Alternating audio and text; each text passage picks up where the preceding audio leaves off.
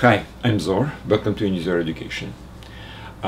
Today we will continue talking about radio transmission. In particular, we will talk about one particular way to communicate through radio waves. It's called frequency modulation.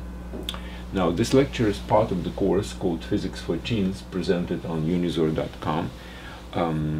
I suggest you to watch this lecture from the website rather than from some other source where you can find it, like YouTube, for instance, because all the lectures are combined basically into course.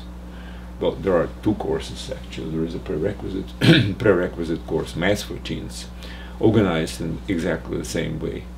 So you can always reference one lecture from another, plus every lecture has very detailed notes, and sometimes with pictures, much better than whatever I can draw here, obviously.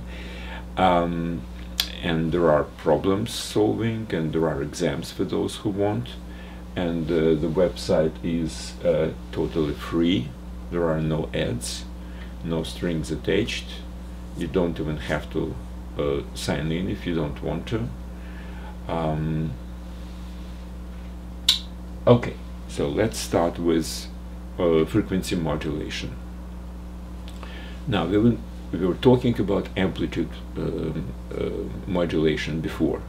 This is one of the ways to transmit certain information, like sound. Let's talk about sound. To transmit sound through radio waves, because radio waves by themselves do not carry any information. It's just oscillations of electromagnetic field. Now, the source of these oscillations is something like LC circuit, which combines inductor, capacitor, and the electric current will just circulate back and forth, oscillate, and we're talking about why it happens with certain frequency. If this is capacitance C, this is capacitance L, the frequency, angular frequency is equal to, and it emits, obviously, radio waves if you can combine it with antenna. So some kind of a transformer here. And this is the grounding. So this is basically a schema of transmitter. The first transmitter. Obviously, it's much more complex right now. So, the oscillations by themselves do not carry any information, but if you would like to transmit voice, for example, you have to somehow modify these oscillations, something like to code information into it, or to modulate, as they're saying, modulation. Sound signal onto the oscillations of electromagnetic field produced by transmitter. So, the first idea which we were talking about before was amplitude modulation, which is very natural kind of way. So whenever you have a sound, or some kind of a source of sound, obviously we are using microphone to transform it into oscillations of current in some circuit, and now we have to basically apply those oscillations of sound onto the oscillations of this circuit, and then they will go, instead of this way, these are unmodulated oscillations of this particular thing with a particular frequency. Instead, if there is some kind of a sound which is much less frequently oscillating molecules of air, and therefore current in some circuit produced by microphone. So we are modifying amplitude in sync with modification. So this is higher, so we'll have a greater amplitude. This is lower, we will have lower amplitude, and this is a higher again. So the waves of the sound will be corresponding to waves of the amplitude. This is kind of a very first idea which came to people's mind. Now, what's the problem with this? Well, the problem are that it's not very easy to basically get into every little detail of a sound. Now, this is a very nice and smooth sound. Now, real sound, like if you, for instance, have an orchestra playing, you have many different instruments. Every one of them has its own oscillations of air molecules. Now, every oscillation is described by, let's say, something like a cosine omega t plus phi, where a is amplitude, omega is the angular frequency of oscillations, and phi is even some kind of a shift. Maybe one instrument starts earlier than another.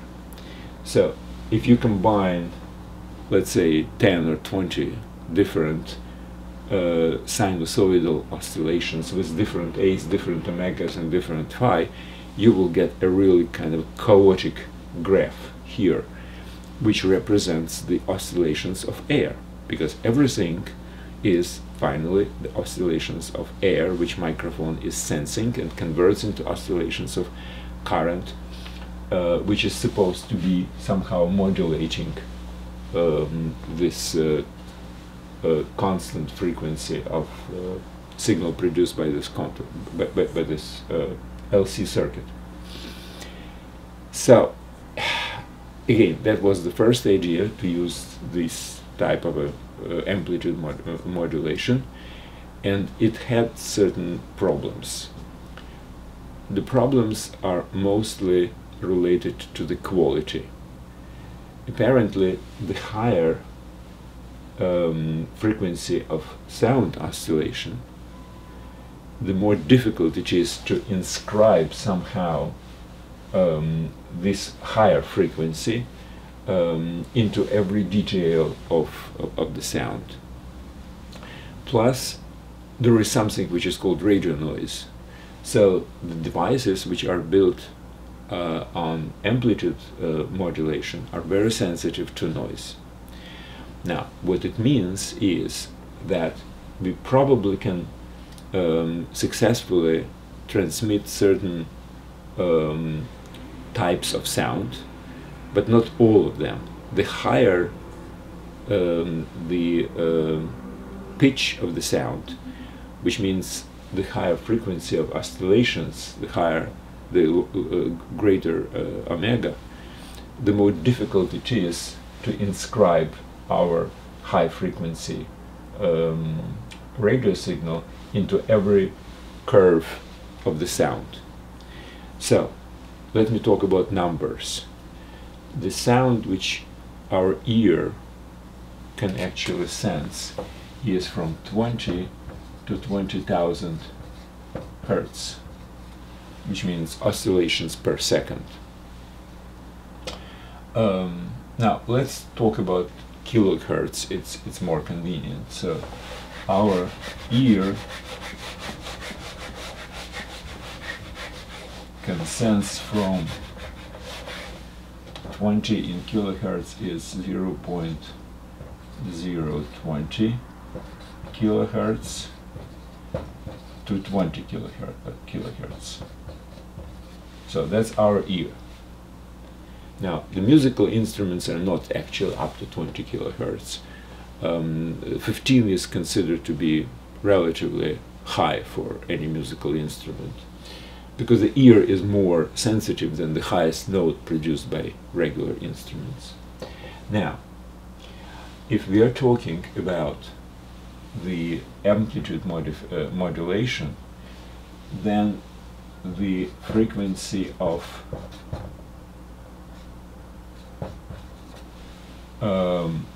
LC circuit produced, the frequency of carrier radio signal, is from 540 to 1600 kilohertz. So this is significantly higher than this. Why? because we would like to inscribe actually these high frequency into lower frequency to reflect every little detail of the sound wave. So that's why it's much higher. Now, but apparently even with this particular standard of AM communication, we can represent up to 4.4 kilohertz sound frequency, not to 20, not even to 15, which is the highest musical note produced by musical instruments. And obviously the human voice is even lower than that. But this is the maximum which usually is represented with decent quality. Everything else will be distorted. So this actually puts some kind of an upper limit to AM transmission. It's good for voice, so that's why, for instance, the news radio stations are mostly AM. Something about hi-fi, no, hi-fi is not really well transmitted through AM, amplitude modulation. So we need another idea. And I was talking many times that it's probably much more difficult to come up with the first idea than to subsequently develop it into the real product, for instance. So there was a person, I forgot his name, who invented a different type of changing the carrier signal by sound waves in such a way that it's still decipherable on another, demodulated on another side, on the receiver side, but it's a different kind of a communication which allows to represent a higher quality sound. Now, the idea is, instead of changing the amplitude of the base carrier, let's consider the base carrier always, that's not good,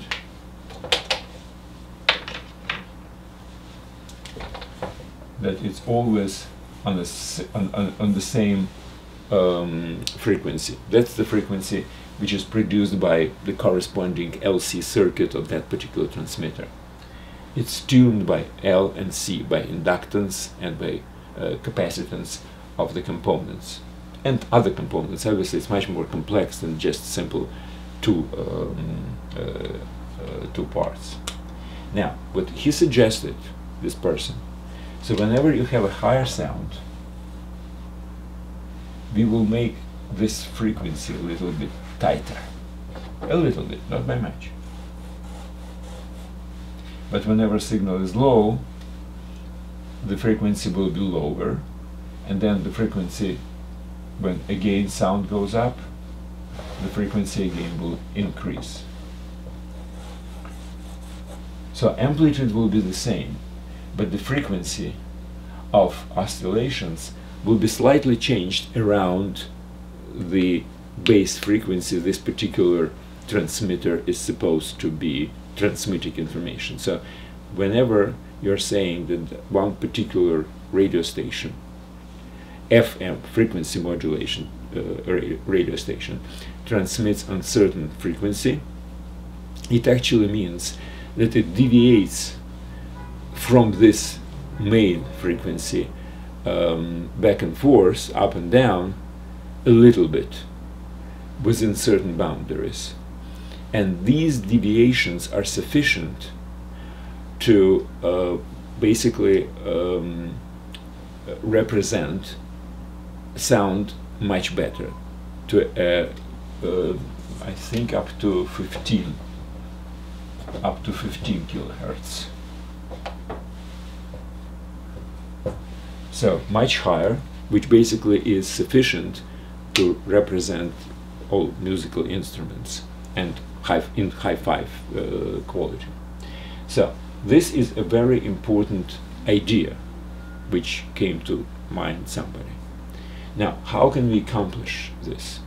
Now, with amplitude oscillation, all we need is to change the amplitude of the current which circulates in the LC current in LC circuit. So whenever you have a higher sound, AM modulation just allows more current to go through. Whenever the sound is lower, we are probably using something like a variable resistor to change the current in the LC circuit, and that produces corresponding changes in the signal which is emitted by the antenna. In this particular case, we should not touch the amplitude, we should really touch the frequency. Now, the frequency is dependent on these things, so all we need to do is to change either C or L.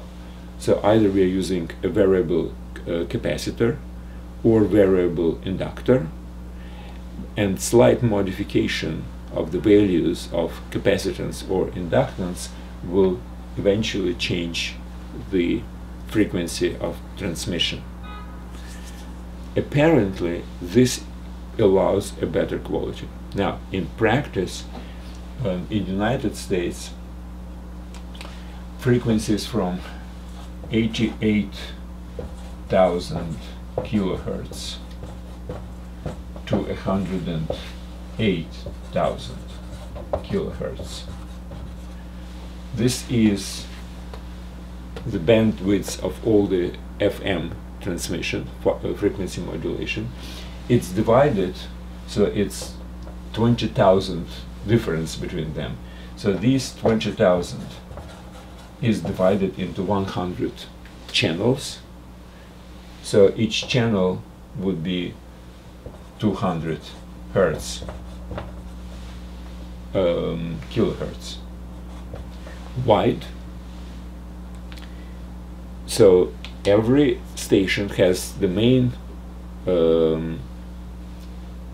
frequency, for instance, like 88,100, and from 88,100 plus 100 and minus 100, so from 88,000 to 88,200 would be a channel for that particular radio station, which means we can accommodate no more than 100 radio stations which are transmitting FM signal. Well, at least in the vicinity where this particular signal is can be received. Now, since this is a higher frequency, see, this is 88,000 up to 108,000. This is up to 1600 kilohertz. So AM is significantly less frequent. So that's one way. Then basically, that's one way to explain why we cannot really transmit higher signals. So there are some historical considerations. Quite frankly, I don't know. Maybe if we will use this very, very high frequency of transmission and use amplitude modulation, maybe it would be fine as well. But anyway, historically, this is the range, and this is much lower than this. So this allows, just because of the frequency, it allows to do much better quality. And also, this principle of using frequency modulation rather than amplitude modulation makes this particular type more stable as far as radio noise is concerned. For some reason which let's not actually get into this is probably for professionals, the amplitude modulation is more sensitive to noise than the frequency modulation. Okay, so we covered that. So you understand the graph.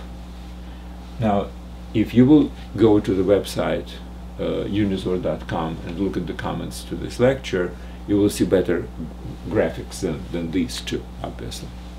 All right, and the last thing which I wanted to talk about is the implementation.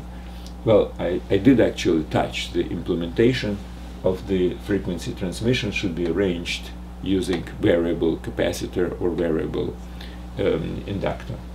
And now, what seems to be the result of this is that we can represent much better quality, up to 15 kilohertz frequencies will be correctly reproduced and interpreted on the receiver side using this methodology.